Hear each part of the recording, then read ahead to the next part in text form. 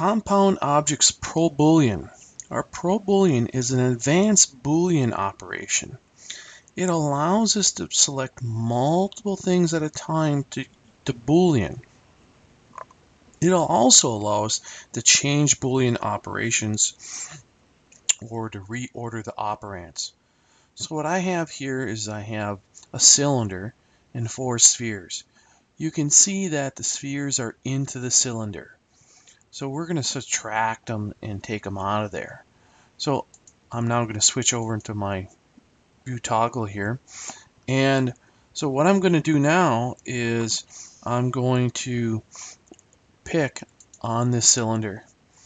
And I'm going to go into my command panel, go to Create, go to Geometry, hit the down arrow, to drop down arrow, and go to Compound Objects. Then I'm going to go to ProBoolean. In the ProBoolean, I'm going to do a subtraction, is what I'm going to do. And I'm going to come up here and say Start Picking.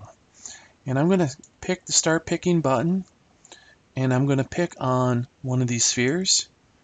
And I'm going to pick on another one of the spheres. So it allows me to do multiple. Now, key, do not right click. This will end the command or end the process. What I want to do is come over here and click on the Start Picking button. That will allow me to change change parameters. And so I can come over here and say I want to union these two together. And so I'll come over and say union. Then I'll say Start Picking. And I'm going to pick on this sphere. And I'll pick on this sphere.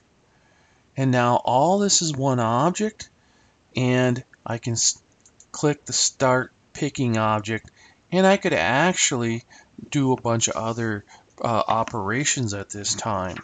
So we can always come down here and grab a hold of, of my, I have a lot of operands down here and operations, and I want to be able to do this and see many different things at one time.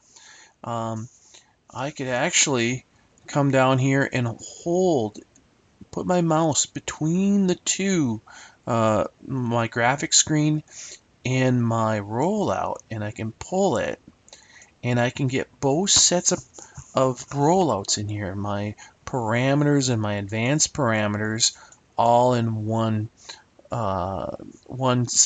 viewing at this point, if you need to see all of these. So the ProBoolean is mainly that we can use multiple objects at one time, and we can change the Boolean operations, and we can reorder the operands if we like.